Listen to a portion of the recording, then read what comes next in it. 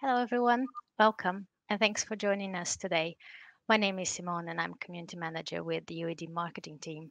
And I'll be your host today. And I'm delighted to be here today with my colleagues and guest presenters. In our regional program, Dr. Matthew Morland, who's a senior consultant and phonetics editor, was going to present, but he's unfortunately ill. So Dr. Catherine Sangster has very kindly agreed to present instead. And now, without further ado, I'll leave you with our presenters so they can properly introduce themselves. And I'll hand it over to our first speaker, Dr. Rosemary Hall, so we can begin. So, Rosie, over to you. Thank you, Simone. Good afternoon, good evening, everyone. It's absolutely great to be here, and I'm really delighted to have the chance to talk to you today about Bermudian English in the OED. I'm going to start off with a quick introduction to Bermudian English, addressing some key questions like what is Bermudian English, why study it, where did it come from, how did it form, um, and also, what does describing a variety of English or any language variety actually involve? I'll finish off with a very brief overview of what my research was all about. So you might be thinking, sociolinguist is a job title I've not heard before. What's the point of studying languages and language varieties like Bermudian English? Um, and the answer to that is that linguists essentially study dialects to understand more about how language works, the mechanisms of language change, what happens to language varieties when they come into contact with each other. Bermudian English, as a 400-plus-year-old dialect, has a huge amount of very rich insights to offer linguists when they're asking these kinds of questions. English in Bermuda has an incredibly long history, and it's probably the first place outside the British Isles where English was spoken, except for Jamestown, Virginia. There's another important reason that's quite close to my heart for studying Bermudian English, and that's getting the facts straight. I'm sure that all the Bermudians in the audience here will agree that Bermudians are quite sick of Bermuda being missed out, misinterpreted, misrepresented. I should flag now that I will not be answering any questions about the Bermuda Triangle in the Q&A. I think basically a huge motivation for me as a linguist and for many linguists working on lesser known varieties of English is putting that variety and that place on the map. Speaking of maps, here is one of Bermuda. For those of you who aren't from Bermuda, this will really help to pinpoint where it actually is. And it's in the North Atlantic Ocean, right? So it's around 1,000 kilometers further north than most people think it is. It's not geographically Caribbean, but it must be said that there are plenty of cultural links with Caribbean territories, which of course have linguistic significance too.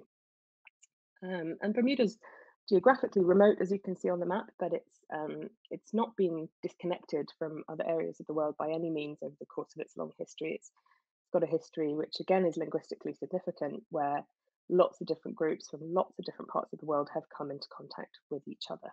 Okay, so let's think a little bit about the origins of Bermudian English. The origins of any variety of a language are inextricably linked to the history of that place where that variety is found.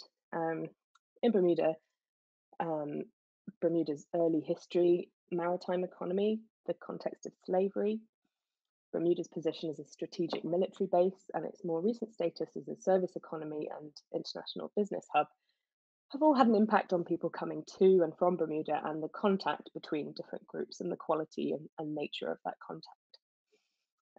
So, as always, global politics and local factors that control the movement of people, essentially from different parts of the world, always play a part.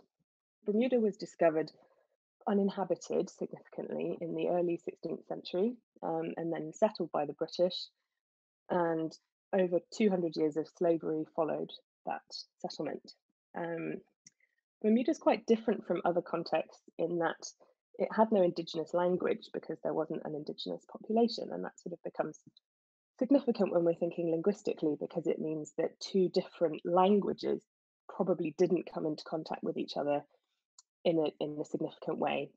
It was more a case of multiple dialects of the same language, i.e. English, from different places coming into contact with each other. So I think if we're going to talk about a triangle, we should be talking about the UK, the US, and the Caribbean as a sort of trio of linguistic influences on Bermudian English over the course of 400 years. So how do we go about describing a variety of English? We need to look at linguistic and sociolinguistic factors. All varieties of any language have their own systems of pronunciation and grammar, and their own vocabulary. So, like any other variety, Bermudian English has its own unique combination of sounds, grammatical features, and words, which is where the OED comes in. Um, it's really important to say here that all these different varieties of a language, so Australian English, Jamaican English, South African English, Bermudian English, they're all equally valid. Everybody, every speaker of every language has a dialect. It's just that certain speakers have the privilege of not having that dialect noticed and commented on. Um, so the varieties of a language that have become high status have become so through historical patterns of power, and it's not to do with linguistics, it's to do with history, basically. So all these varieties are equally valid, equally systematic. But beside these linguistic features that work in systems, of course, each language context also has its own unique set of social conditions that shape the way that language is used in that context. And we need to look at all of these things when we're trying to describe a variety. So just to drill down a little bit for the non-linguists among you, what these different systems mean. So pronunciation, this is what linguists call phonology. This is sounds, vowel sounds, for example, the vowel that you use in a word like bath, consonant sounds, the consonant that you use at the beginning of a word like thing, and lots of different variants possible. Then you've got the grammatical system. So this is about word order and inflection. A couple of Bermudian examples for you there. And then words. Often in Bermuda, we've got this lovely sort of contrast between whether we've come down on the side of a US or a UK variant, couch or sofa, the movies or the cinema or the pictures, that sort of thing. And that reflects the history of dialect contact in Bermuda, various different influences that have been important at different times in history in Bermuda. And then, of course, you've got the unique local words. So words that may not exist in other varieties, so such as chingas as an interjection, mice to mice as a verb, and so on. My own research is focused on the first of these systems that I'm talking to you about, so the sounds, the pronunciation. And Catherine will explain for us later how this informed the OED's pronunciation model that accompanied the Bermudian batch of words that we added to the dictionary. I think it's really nice that at the moment Bermudian English is sort of enjoying a long overdue moment in the spotlight. I'm not the only researcher on Bermudian English by any means. There's been some really important work on the sounds of Bermudian English, for example, by Bermudian scholar Brittany Fubler, who wrote about Bermudian sounds and also lexical patterns, so words, in her master's thesis at the University of Toronto. There's been some phonological work by American professor Nicole Holliday. And there's also been some grammatical investigation done by two Swiss linguists called Nicole Abo and Danny Schreier. And their work is really fascinating because they're comparing Bermudian word order and inflection with a range of Caribbean varieties and the correspondences that they're finding between Bermudian English grammar and various different Caribbean English grammars really reflect the historical connections that we know Bermuda has with places like the Bahamas and the Turks and Caicos Islands. So again, I'm making this point that history and language are inextricably connected, and linguists are very excited that Bermuda's getting this moment in the spotlight. So beyond the sounds and the grammar and the words of the dialect, there are also sociolinguistic questions that we must ask about any variety that we're studying. So there's questions about distribution. So who is using this variety? Are there differences between groups? Groups based on age, gender, ethnicity, social class, and why? Why do those differences exist? And then there's, excuse me, there's stylistic variation. So do people change the way they speak, the way they use language in different contexts? Do they change the way they speak depending on who's listening, who the audience is? And what do they do with language to create social meaning and why? So we've talked a little bit about what a variety or dialect is, why you would study one, and how you should go about doing that. And I'm going to finish here for the moment just by outlining what my own research was all about. My initial aim was to provide a linguistic description of the sounds of Bermudian English phonology.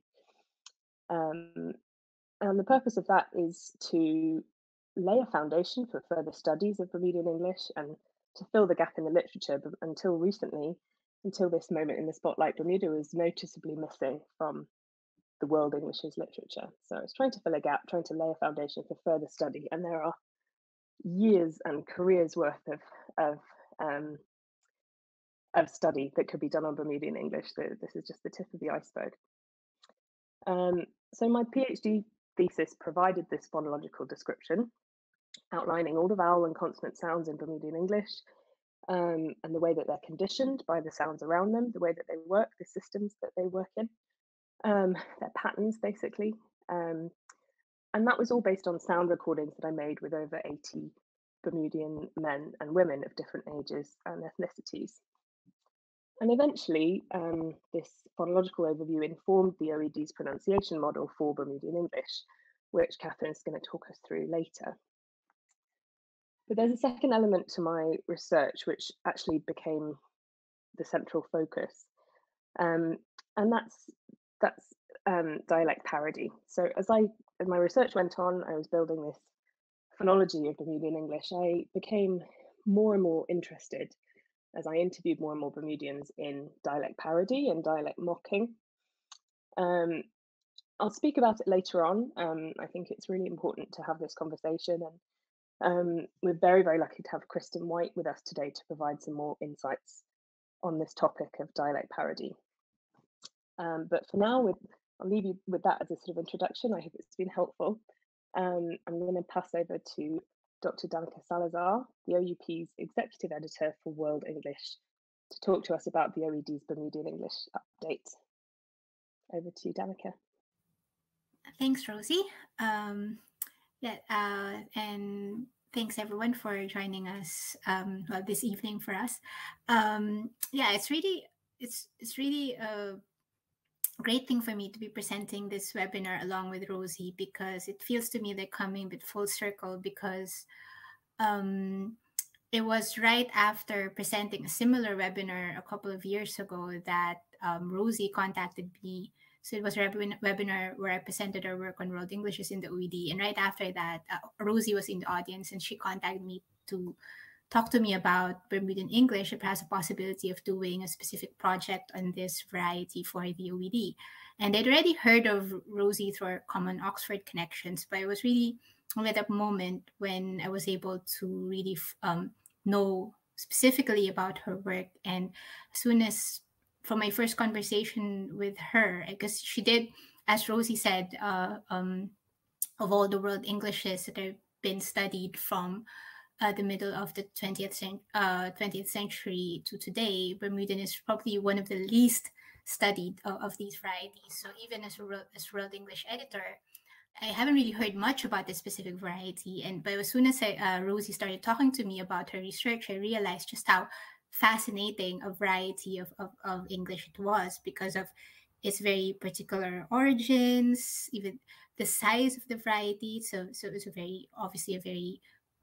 a variety spoken by a very, very small number of people, and also its very long history and its very unique social linguistic context. And it was really a great pleasure, very instructive for me to work with a social linguist like Rosie on translating all of these unique, fascinating aspects of Bermudian English into entries in the Oxford English Dictionary. So I'm just going to talk briefly about the results of this work that I did with Rosie and other Bermudian collaborators. And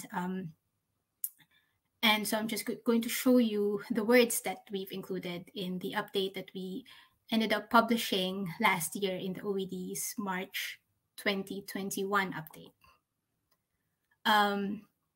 So the batch was actually very small in relation to the regular OED updates. So there are only 15 new entries in the batch. But it had quite a significant impact when you published it in March 2021. So Rosie wrote the release notes for it on the OED blog, explaining the background of the project and explaining all of the different elements that came into that went into the work, and explaining about the background of Bermudian English. And the OED's publication of these entries were covered widely by the press, especially in Bermuda, in the Royal Gazette, the main broadsheet in the country, but also online news websites such as Burn News. And there was a lot of conversation on Twitter as well that started when we published these 15 words. So let me just, in the next few slides, show you what these words are. So we have words like ace boy and ace girl, referring to close male or female friends. So ace boy is an older word that's actually originally used in African American usage, but it's now more widely used in Bermudian English. And ace girl, its female equivalent, its female counterpart, is much younger. So we were only able to date it to 2009. And of course, we had to add entries for the term Bermudian English itself, which is actually older as an adjective. So it was used first in earliest attestations to describe English people of English descent born or resident in Bermuda, or those of mixed Bermudian and English descent. But then later on, it came to be used to designate the English language spoken or written in Bermuda. And then late in 1933, the noun phrase also began to be used to refer to the variety of English spoken in Bermuda.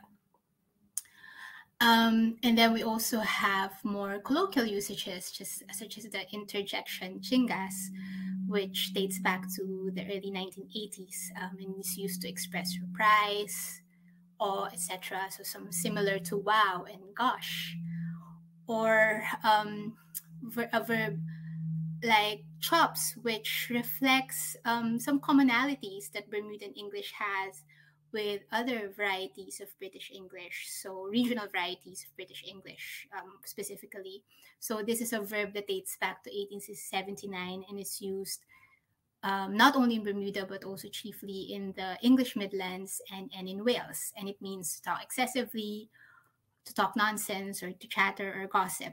And then there's also the noun form of it, the verbal noun for it, chopsing, which also dates back to 1879. And then the phrase "go long," which we were able to trace to 1974, which is used to express astonishment or incredulity, similar to phrases like "go on," "you don't say," or "get away." And gombe is also a very uniquely Bermudian word that we added in this update. So a Bermudian folk performance or procession consisting of mask and costume dancers, accompanied by drums and whistles, traditionally held on Boxing Day and other special occasions. And it's also a word that's used frequently as a modifier. And is also used, and the same noun is also used to refer to a mask and costume performer in this folk performance. And that usage dates back to 1919. And Grease, also dating to 1984, is a large, satisfying meal, but also used more generally as a mass noun to refer to food. And gribble as an adjective, also dating to 1984, means irritable or bad-tempered. So my favorite one of this batch is the verb mice. I think Rosie has also mentioned it. It's an intransitive verb that means to daydream or to be distracted or preoccupied. And it's usually found it being used in the present participle, so mising, right? And mug is used in Bermuda as an adjective to describe an unattractive, unappealing, or an unpleasant person or thing. And then there's also onion, used as a nickname for native or inhabitant of Bermuda. And wrench is a transitive verb that means to reprimand, rebuke, or scold, but can also be used intransitively to mean to complain. And then well is there is a very specific usage of well as an adjective to refer to food that is pleasant to eat, tasty, or appetizing. And now, so you can see here that this is a usage that dates back to 1598. So actually to Elizabethan usage of the word, but that's now already long obsolete in British English or other varieties of English, but it's still very much used still in Bermudian English. And another interesting thing about this usage of well, apart from its age, is that apart from being spelled as with a W, we also found evidence of this usage of well being spelled with a V, with either as VELL or VAL. And we found that to be a reflection of the merger of V and W in Bermudian English, which is a characteristic feature of this variety and is often exaggerated in parodies of Bermudian English. And later on, Rosie will talk more about this element of parody in this variety. So I hope that just by showing these words, I've been able to show you just, the unique flavor of this, of English as spoken in Bermuda. And just as this variety has unique characteristics, it also presented us as lexicographers some unique challenges. Because of course, as a very specific variety of English that is spoken by a much smaller segment of the whole Anglophone population, really didn't have as much evidence of these words as we would expect to have for words that are used in English generally or for larger varieties of English. So that is where really Rosie really played a very important role in this work, because it was through her that we were able to kind of fill in the gaps of the limited evidence that we have. So she put us in contact with other researchers, recommended to us Bermudan authors whose works we needed to look at specifically, and also connected us with the National Library of Bermuda so that we could find the original works that we needed to find some works that we needed to consult for when we were working on these entries. And social media really was very, very important to us as well in this work, because those things, especially for the more colloquial usages, it was really very useful for us to be able to count on posts by Bermudians on Twitter showing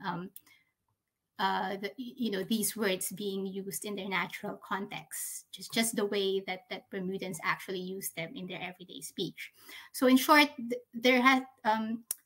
we have had to invest more effort in this variety, but I can say that it was very well worth it. And these 15 entries really was very, very instructive for us, and it really just goes to show how much impact even such a small variety as Bermudian English can have on a historical dictionary like the OED. So I think that it is the smallest variety of English that we have covered in the OED so far, and we're very happy to have it there, and we are looking forward to including even more of this vocabulary in the OED in the future.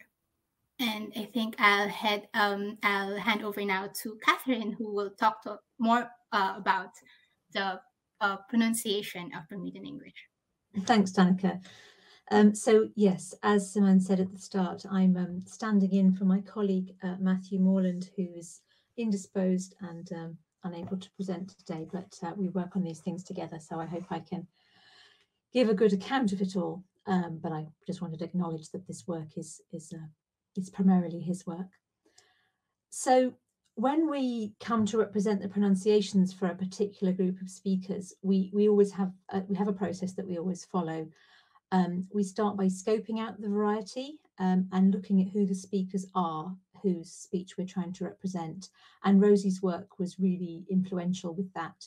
So we look geographically, but also we think about ethnically, politically, economically, sociologically. We look at things like language contact, look at the relationships between different dialects and sociolects, and consider what the hierarchies are, what the convergences and divergences might be, and just try and pin down all the different linguistic influences on the pronunciations in this population. So because we're trying to, in each case, make a unified model wherever possible, we're not explicitly, in the case of Bermudian English, separating Black Bermudian English from White Bermudian English, although they have been studied as distinct varieties. But we do highlight where some of the more salient distinctions lie while we're trying to represent both. So what we end up with is a single model that mixes the two. And as I say, much of it's based on Rosie's research, but also on some other influences. One of the big challenges when we have pronunciation models, and I'm going to move on to my first slide here, is that it's not just a matter of listening and transcribing what you hear. You can transcribe the same thing different ways, especially when you're working at a broad level like we do for a dictionary. So we've got to capture the core meaningful contrasts of the variety and the characteristic qualities. So it's got to be, you see there, meaningful, faithful, useful. It's got to meet meaningful contrasts. It's got to be faithful to the research that academics have done on that variety in a descriptivist way. So we're not prescribing a correct form, we're just saying the way it is. And it has to be usable, and that means usable by a semi-casual OED user. It's got to be practical. There's a certain amount of pragmatism there. It's got to be consistent, it's got to be predictable, and it's got to have a relatively small set of symbols, although you see in a couple of slides' time that we did bring in some new symbols, especially for Bermudian English. So we do offer variants where if we did just pick one, that would mean we really weren't fully representing a big chunk of the population. But it's important to recognise that each transcription is a bit of an abstraction, like a map of the territory of the pronunciation. So, like all of our models for English, it ends up in a drafting cycle where Matthew researches as much as he can, proposes a tentative, like a draft version. Then we bring it to a specialist consultant, which was Rosie in this case. They guide us and help us refine it, a bit of back and forth. And then we draft some example entries, see how it feels, and then we arrive at the model itself. So I'm going to walk us through some of the detail of the model that we've used in OED to transcribe the words that Danica was just walking us through. So the next couple of slides are about vowel sounds. And a lot of the vowels in Bermudian English are what we call contextually conditioned. And what that means is that they're not always the same. They vary depending on where you find them. Specifically, they often have one form before a voiced consonant in a monosyllable, in a word with one syllable, and the same form in the final syllable of a word with more than one syllable. But elsewhere, they have a second form. This is a feature that's sometimes called southern breaking. John Wells called it southern breaking in 1982. And it's a pattern that's patterns with some southern US English monophthongs, which have diphthongal variations in certain contexts. So an example here is the vowel in the word kit. You can see here on the first line, we've got bit, but something like beard, and beaged, like that. So there's you've got a further complication there, because the long version, the big one, is the variant that's occurs particularly before G and before ng, the velar nasal, and that's a feature that is more associated with Black Bermudian English than with other varieties. The second two, number 2 and 3 here, is about a merger between the vowels in the words dress and trap. And again, this is more characteristic of Black Bermudian English. So we've got the distinction. So most commonly they're monophthongs, but again, there's this difference that goes on specifically before a G. Sometimes we create the model to account for all these very specific changes, and then it turns out that we're not trying to transcribe a particular word that has any of those things, but it's still there in the model for when one comes along. So another particular difference is the ot vowel that we have in the word lot. It has got a distinction for at least one of the two varieties covered. Same with the vowels in the words price, mouth, goat, that I, ow, o vowel.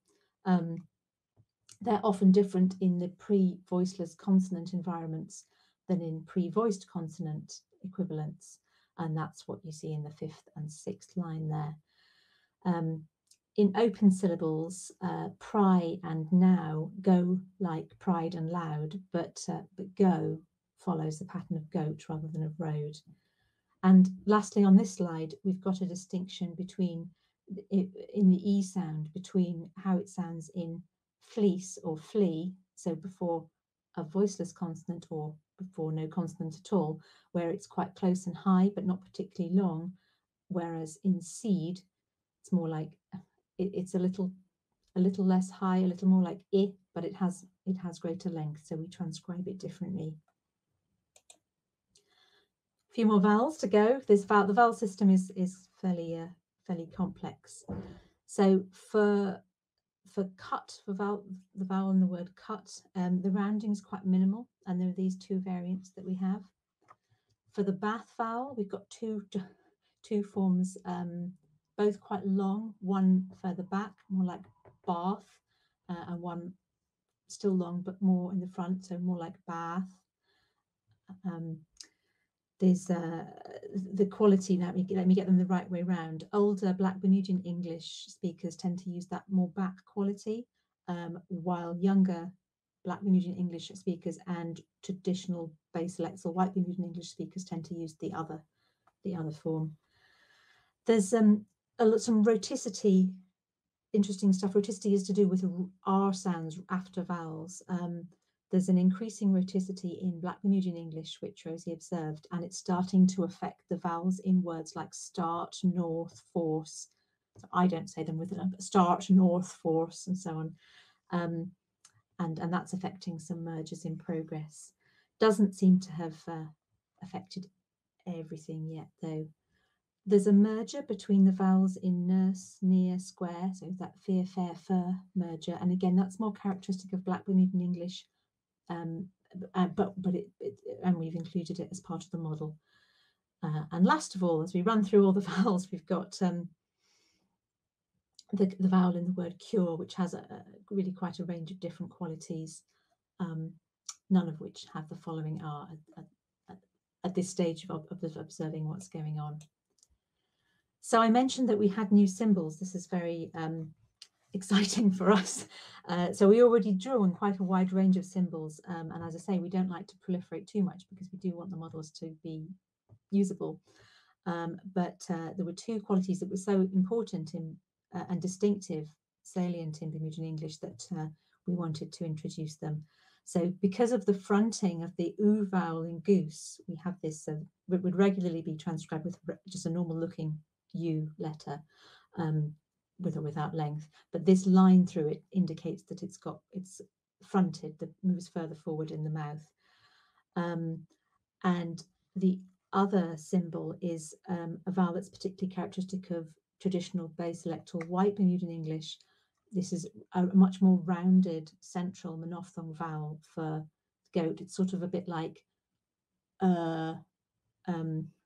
with lip rounding. So again, a special symbol brought in, and thanks to our people who look after the technical side of our website display for helping to make those work properly.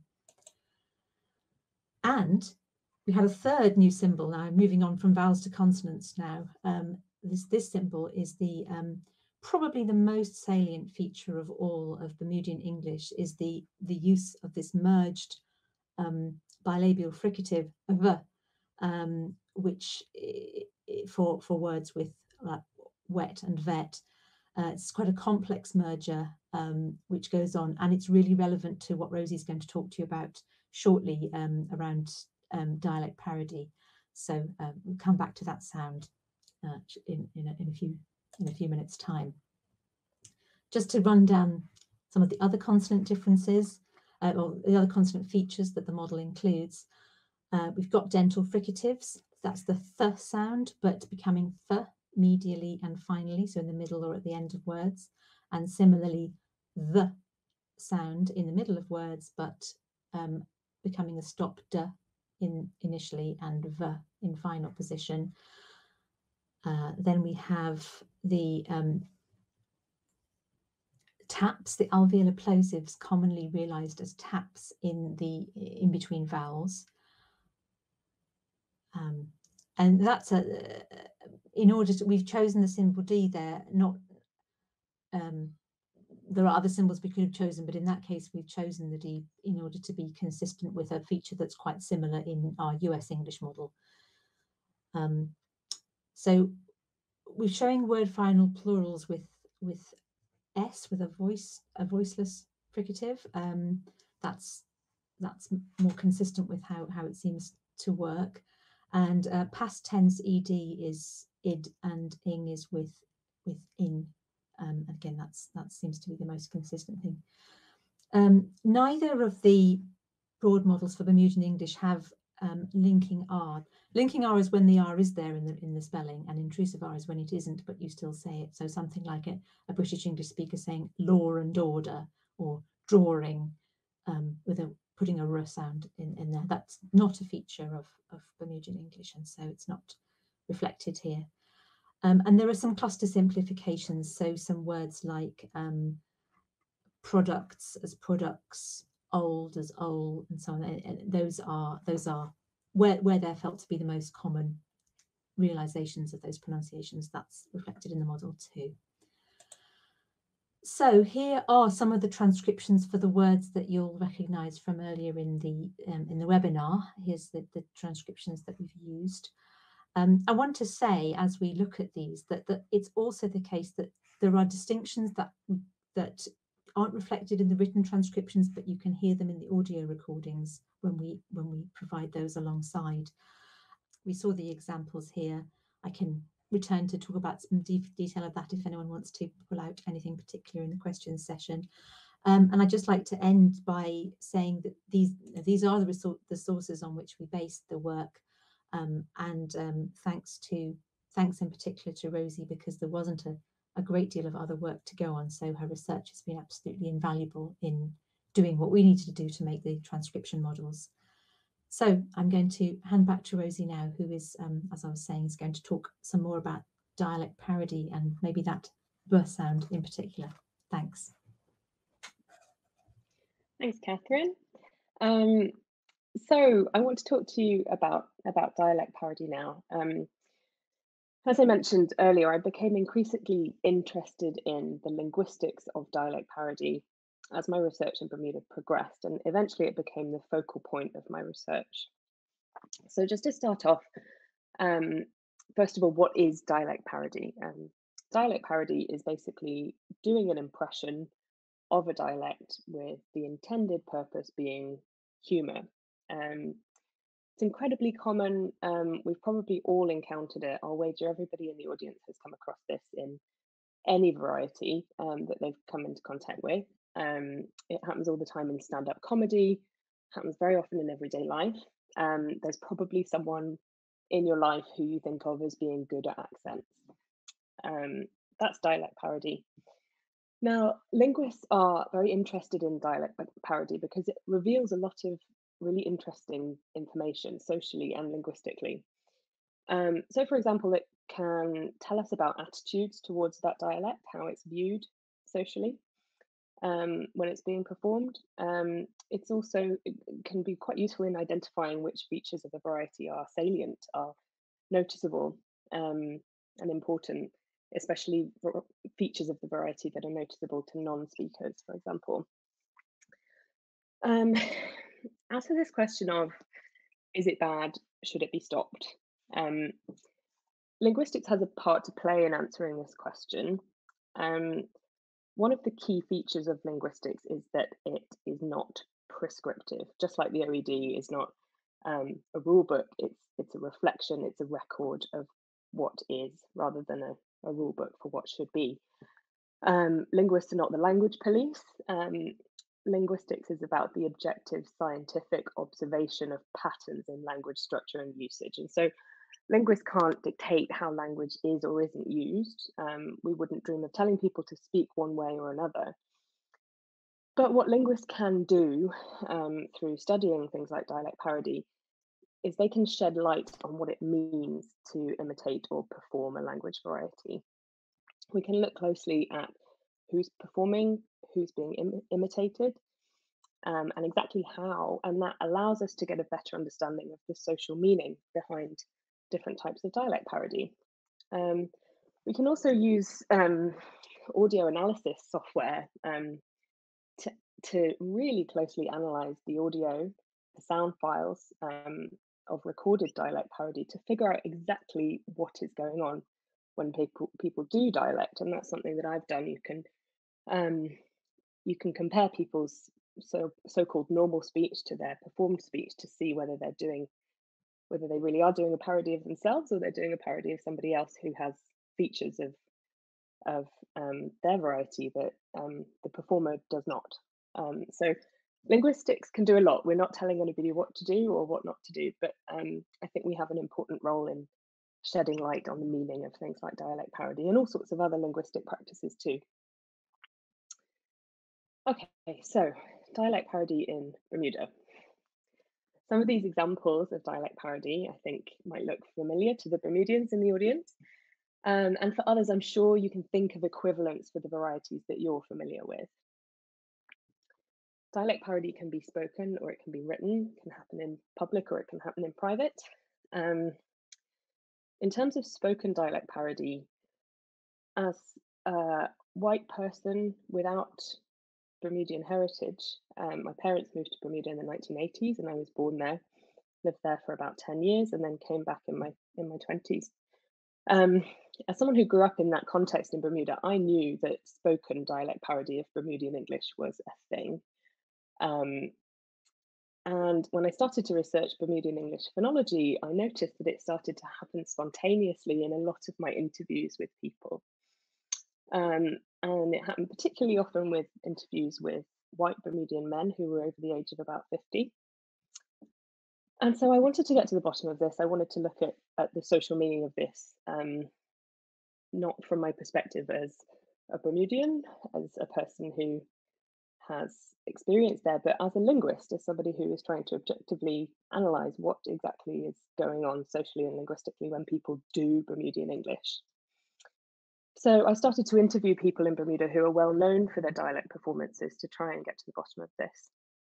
And I also looked quite closely at written dialect parody, which became relevant when working on the OED batch. I've seen a few people have been asking in the questions, what evidence do you use to date an entry or to create entries in the Oxford English Dictionary, and the OED is a historical dictionary. It uses written evidence, so unfortunately we can't use spoken evidence. I started to work with the OED who use written evidence to date words and to research words and to think about the history of those words. So written evidence is important when you're making dictionaries, and it's tricky in Bermuda because although Bermuda has an incredibly thriving literary scene, it's just a fact of life that if you have, say, 60,000 speakers as opposed to several million, you're not going to have as much to work with. So sometimes we encountered this problem of what do we do if the only written example of a word that we can find that we know is in common spoken usage what if the only written example we can find is parody? What do we do with that, and how do we make sure that we're representing Bermudian English authentically? Written dialect parody presents some advantages, but mostly challenges, as you can probably guess is my viewpoint, particularly in terms of how it attempts to represent pronunciation. So on the one hand, dialect parody, like what you saw in the previous slide, can be useful in identifying key features of a dialect, the salient features, but it's really not very reliable evidence for lexicographers, for dictionary makers. It's really difficult to know exactly whose usage is being represented and how faithfully. Dialect parody, usually 9 times out of 10, is a huge exaggeration, and it's also 9 times out of 10 an imitation of a dialect that the performer does not normally use. It's also crude. We can't represent pronunciations very accurately at all using the alphabet.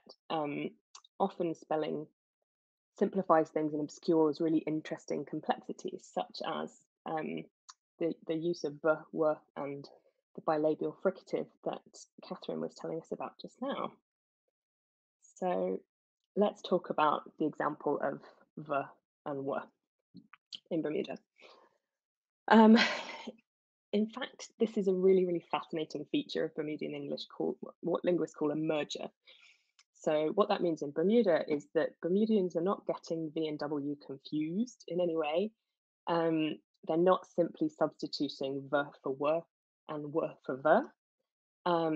They're using those sounds and this bilabial fricative interchangeably in different contexts. And this is a feature unique to Bermuda, but in a subtly different way, it does also occur in different parts of the Caribbean. But Bermuda's particular way of doing it is unique, and it's really interesting, and linguists are very interested in it.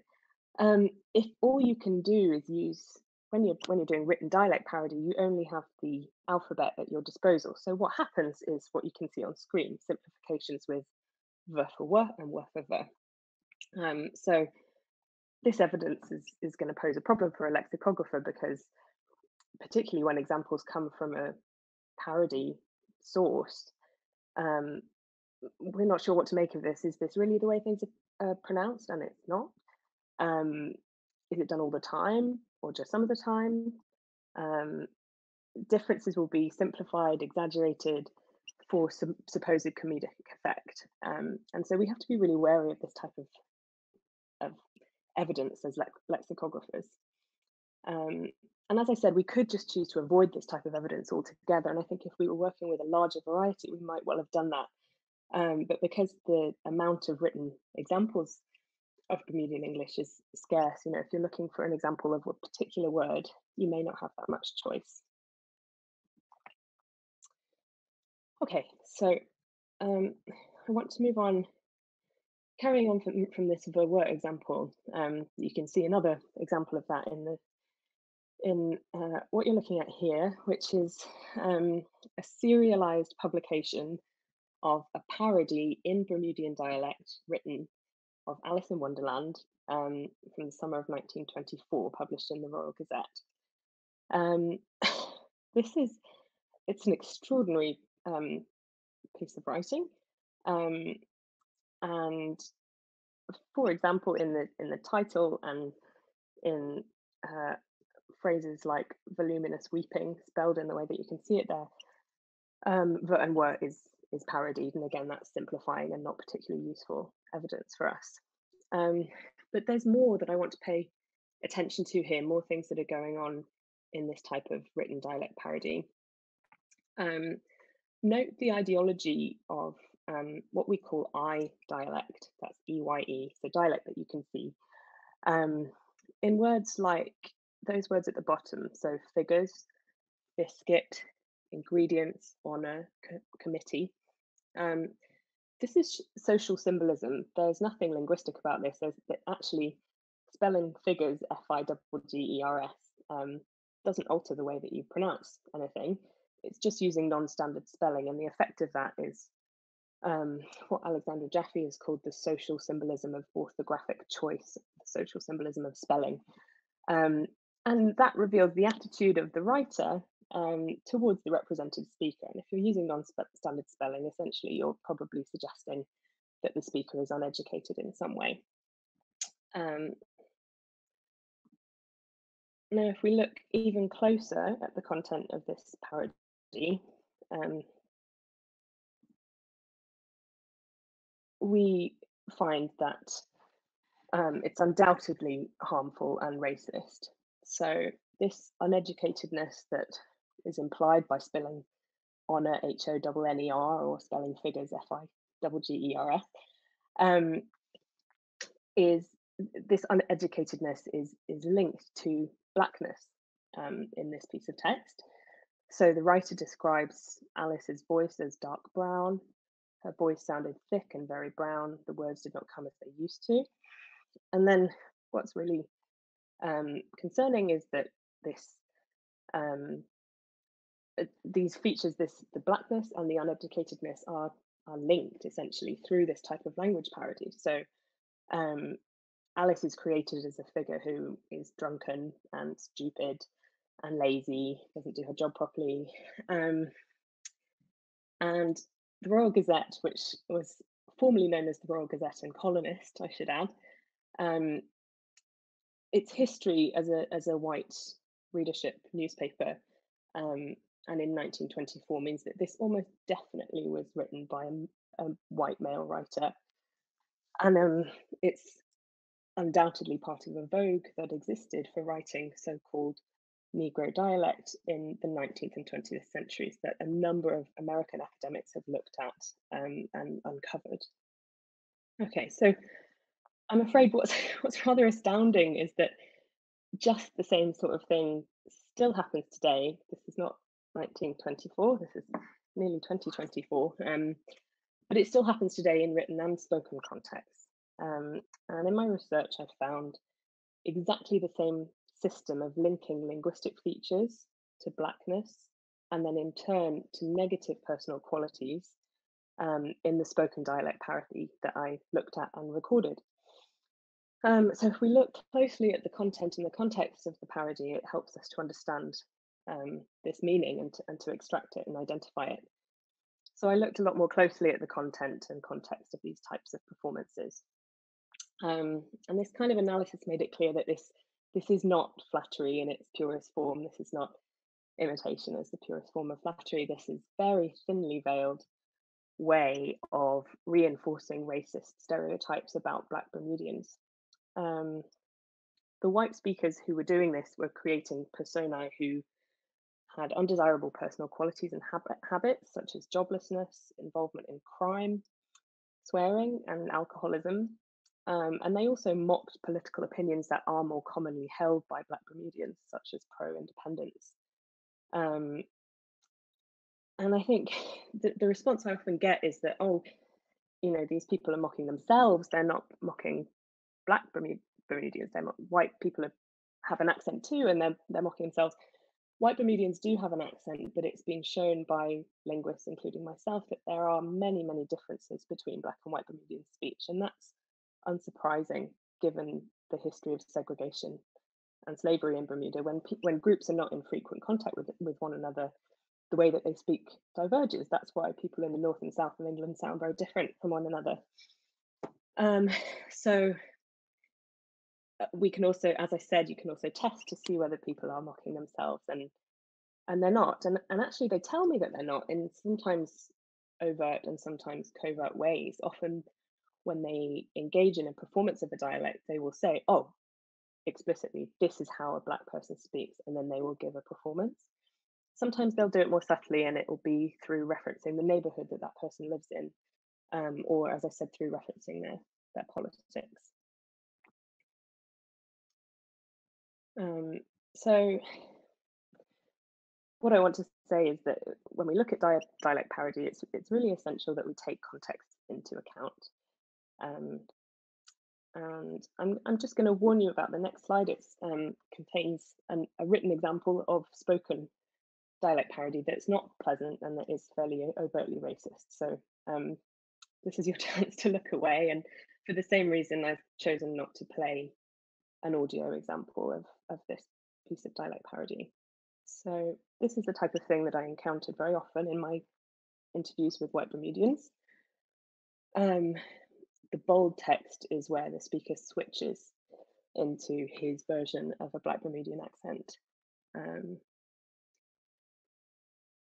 And he's mocking nationalism in Bermuda. He's mocking a pro-independence stance, a pro-Bermuda as a nation stance. And then in that bottom quote, you can see that somebody's talking about somebody else's language and how they can put it on. So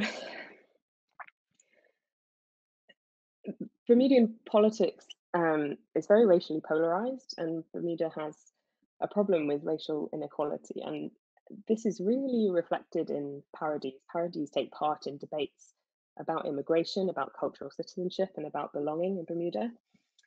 And this type of dialect parody contributes to a very specific Bermudian debate that's very sensitive about who gets to call themselves Bermudian.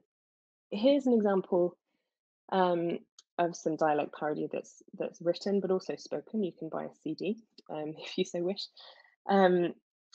Jeremy Frith, now deceased, was a Bermudian poet, a white Bermudian poet whose work is often cited in the Royal Gazette when there are debates about race and immigration in Bermuda.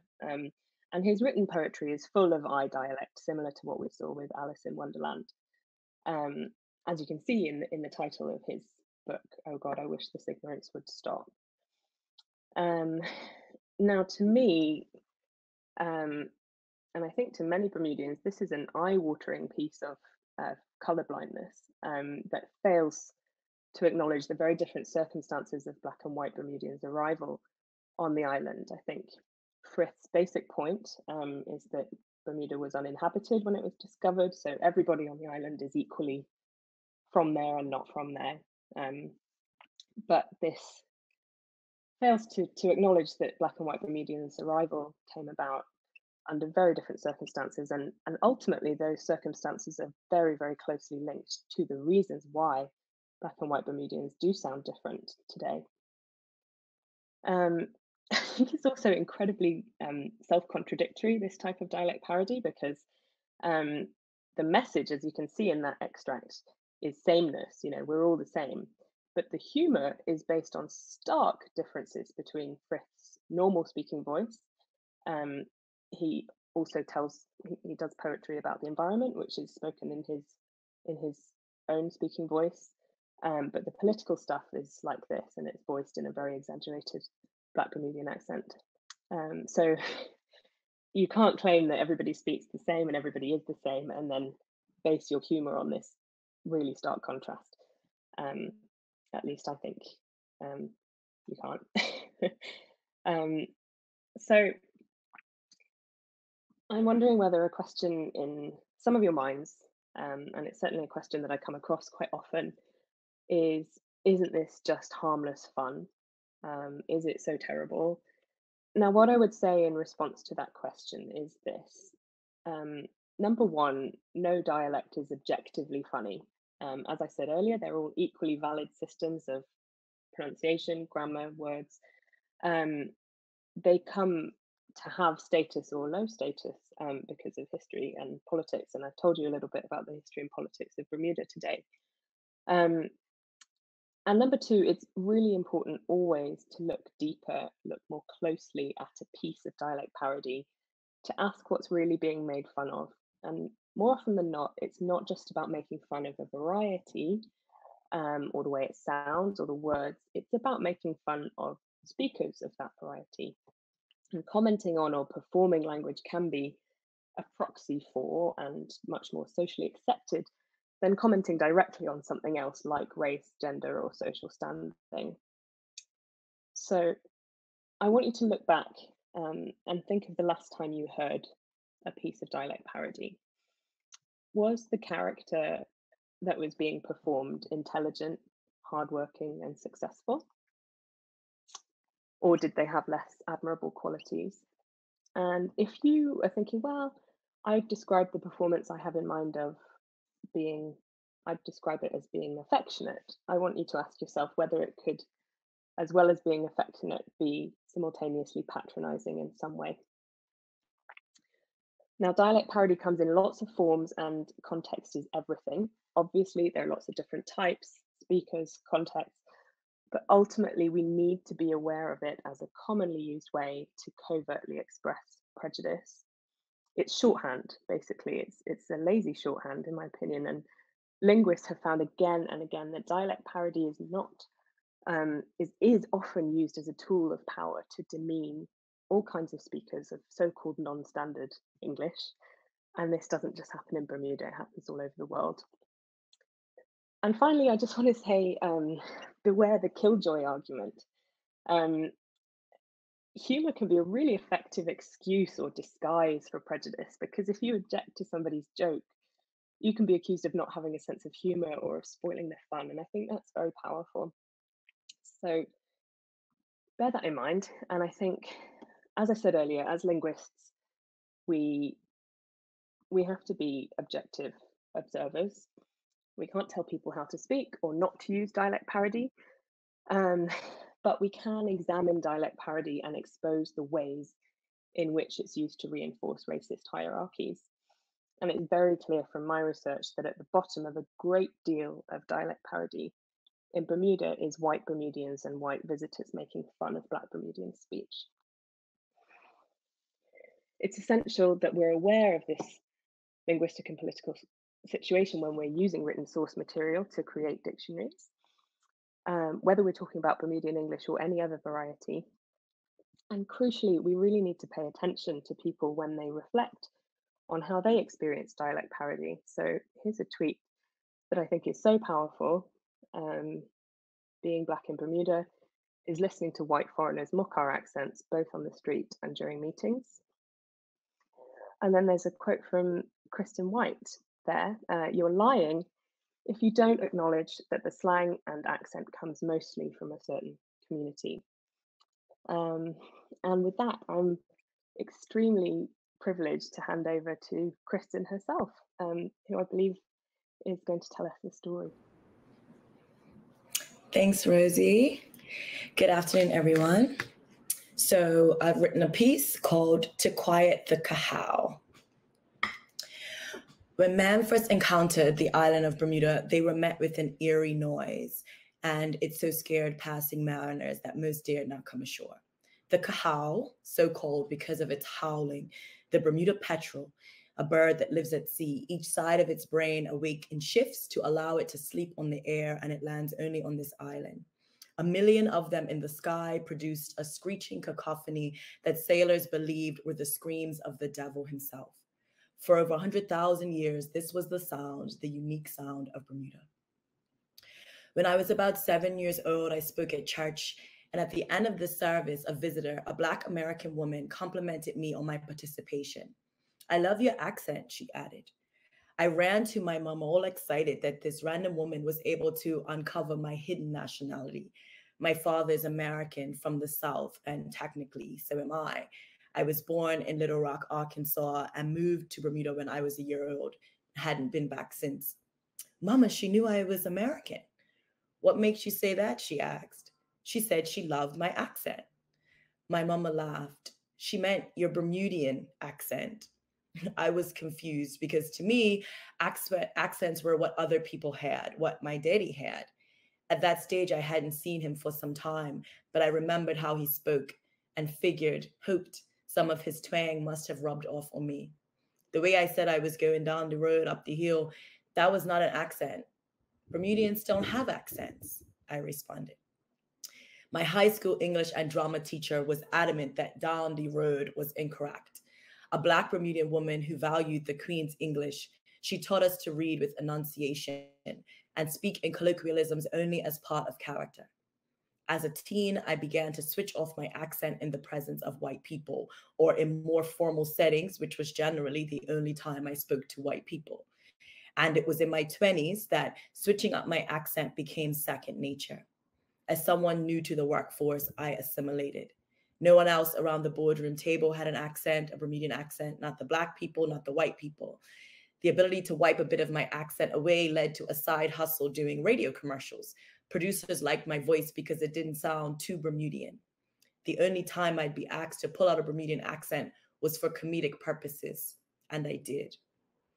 In my 30s, serving on a government board, I would notice that one of the other members, a white Bermudian, would put on a Bermudian accent whenever she wanted to mimic someone who she thought was not bright or trying to scam us, even though it was based on applications, so we didn't know who the people were or how they spoke. It used to bother me so much, but I didn't call her out on it, and I regret that to this day.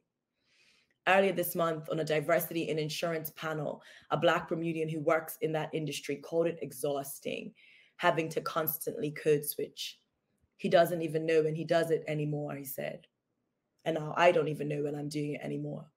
An audience member at that panel commented that she feels code switching is more insidious than just your accent, that code switching forces you to erase who you are. And of course, she's right. Which is why when Bermudianness is trotted out as part of marketing or mimicry or merchandise, it feels violent, like something's been forcibly taken from me, stolen, so it can be sold to others. Last month, I did a history tour for a group of Black American women, and one of them asked me, why do I sound so British? That I didn't seem to have as strong a Bermudian accent as other people they'd met. What could I say? That here I am, now in my 40s, and even though I work for myself and I'm at the stage in my life where no one would dare suggest I wipe the salt off my tongue, yet I can't help it. That I hope, I really do, that I can read this story with my real accent, the accent of 7-year-old me, but that I've practiced this reading and notice I continue to switch out of it. So I'm pretty sure I can. And that makes me heartbroken. I've accidentally quieted the cajal, and I struggle to find it again. 16th century Spanish explorer Diego Ramirez and his crew devoured thousands of cajals and brought away more than 1,000 well-dried and salted for their voyage. The English arrived in 1609, and they too soon discovered the cajal was not a demon, but a tasty morsel.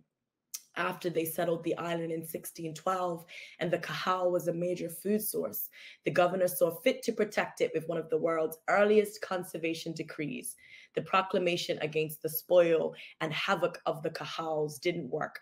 Groups of settlers even moved closer to the bird's habitat, an island across the harbor outside this window, to hunt them in larger numbers. Between the humans and other species introduced by them, rats and hogs, the cajals were decimated, and at that time, last reported seen in the 1620s, only a decade after man made this island home. I started blogging several years ago and have written several pieces about race, culture, and history, and quite a few about the Bermudian accent. Dark and Stormy, July 2017. A video was featured for the America's Cup, a high-profile, huge international sailing race that Bermuda hosted. It showed an Australian journalist learn how to make Bermuda's national cocktail, the Dark and Stormy. But to our chagrin, he wasn't taught by a Bermudian bartender. A bartender is generally a category that's not eligible for work permits. So there really shouldn't be a non-Bermudian bartender. But immigration issues aside, it seems silly. Any Bermudian can make a Dark and Stormy. I can do it in my sleep and not cut my finger slicing the lime. When people commented that the bartender should have been Bermudian, one response was that that was racist. Another poster justified having the non-Bermudian bartender by saying they probably thought no one would be able to understand a Bermudian accent. The bartender in the video was Southeast Asian, and of course the journalist Australian, so there were already heavy accents in the video. When pressed on this, i.e. when I said this white woman sounded ridiculous, she said she's been living outside of Bermuda for over 30 years now, so she probably has a more open mind than me. She reminded me of Suzette Lloyd. Between 1829 and 1831, Suzette Lloyd, a white British governess, was in Bermuda and wrote letters to friends, which ended up being published as a collection in 1835 called Sketches of Bermuda. She talks a lot about race, and her statement that slavery wears the mildest aspect of life in Bermuda became the defining view of enslavement here. Not the history of Mary Prince, a first-hand account of being enslaved in Bermuda. No, the story of Suzette Lloyd is the enduring classic that allows people to comment on race relations on the island and say that slavery was never that bad, benign, in fact, they've said. She says in one passage that the closeness between the enslaver and enslaved has its drawbacks. In speaking of enslaved women caring for white children, she says, "For they give him everything he cries for, and if this does not pacify him, one woman will dance him on her knee while another sings and jumps and plays about." All this, of course, diverts baby excessively, and the Negroes seem to enjoy this sort of merriment quite as much as the child. Then, too, they always have something nice to bestow, and therefore, as the children grow up, they still continue to follow them about. This it is difficult to prevent, as the servants' offices are close to the house, which always stands open. And from this constant intercourse with the Negroes, the children contract that disagreeable Creole drawl, which few ever entirely lose.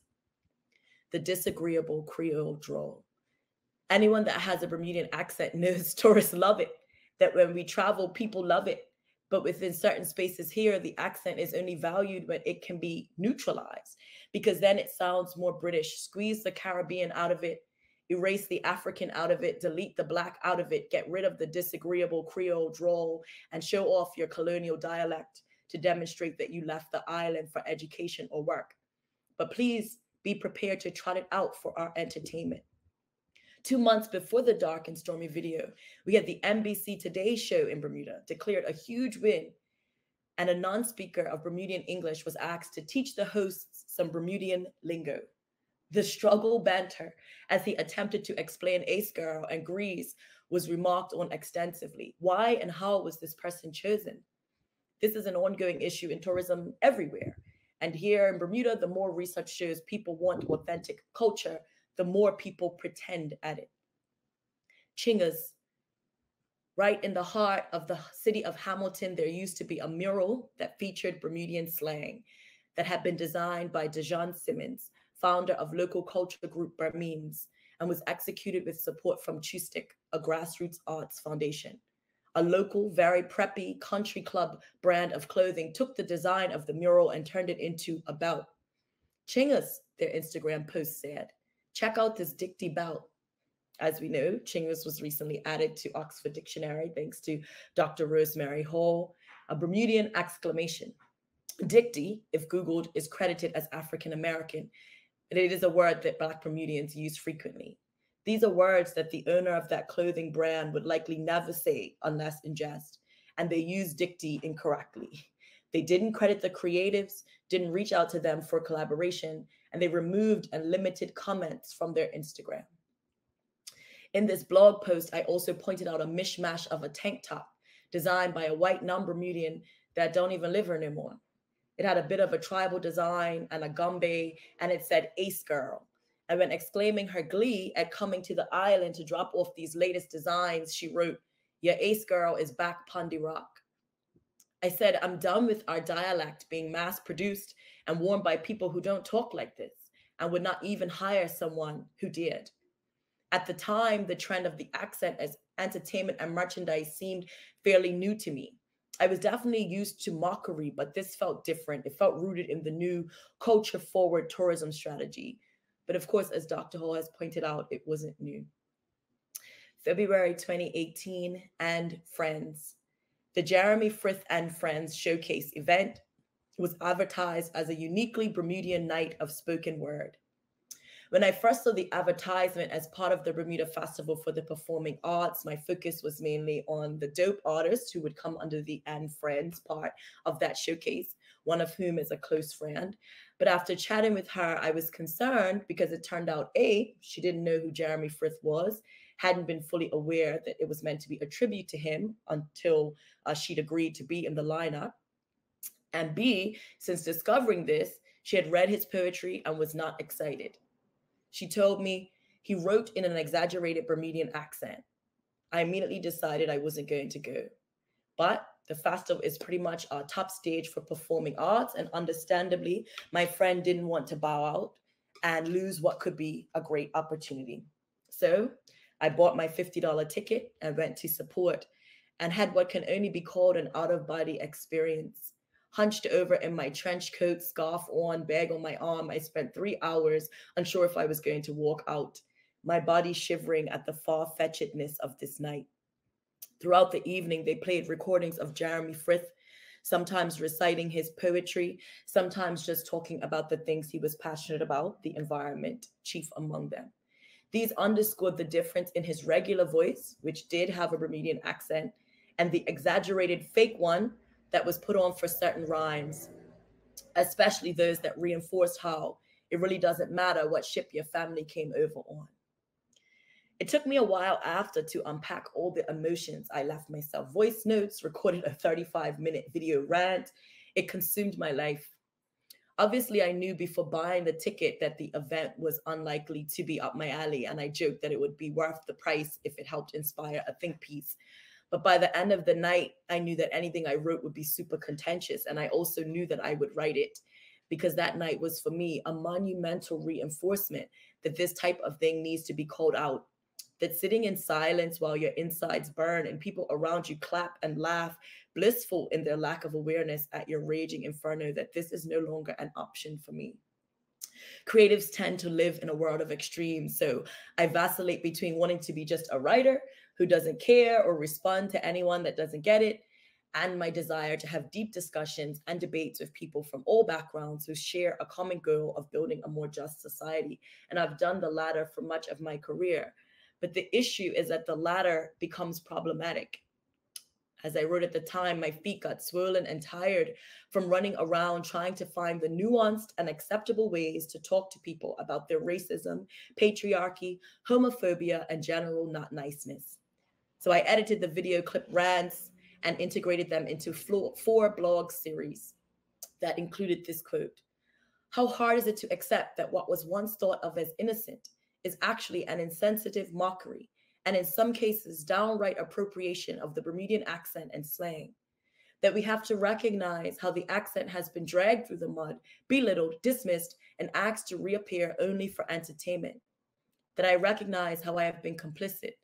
That these writings have been my way of shedding light on why I and so many others owe an apology to our dialect. For Black Bermudians, many of us have a complicated relationship with our accent. We love the way our vowels drag. We love saying that that person is Mason. We sit with our friends and family, our community, and we sound like ourselves, but are told by well-meaning mentors and not so well-meaning colleagues that we sound too Bermudian. We hear our accents parodied back at us, mocking. We see our isms worn like a costume. So in certain spaces, we choose to hide who we are, and sadly, for some of us, it no longer becomes a choice. Sometimes species that have disappeared are found again. They're called Lazarus species, creatures thought to be extinct and rediscovered. In 1951, 18 surviving nesting pairs of cahals were found on rocky islets in Castle Harbor.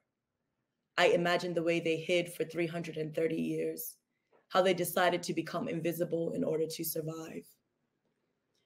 And now, after education and careful, remarkable, and innovative local conservation efforts, there are 350 birds in the world. Now they are protected and celebrated. Maybe one day they will fill our skies, and we will once again tilt our ears upward to hear that uniquely Bermudian sound. Thank you. Thank you so much, Christine. This was very powerful and beautiful. And yeah, thank you so much. And I want to say a huge thank you to the other presenters as well. The presentations were super interesting. I kept forgetting that I needed to help people in the background because I wanted to listen. I've learned a lot today.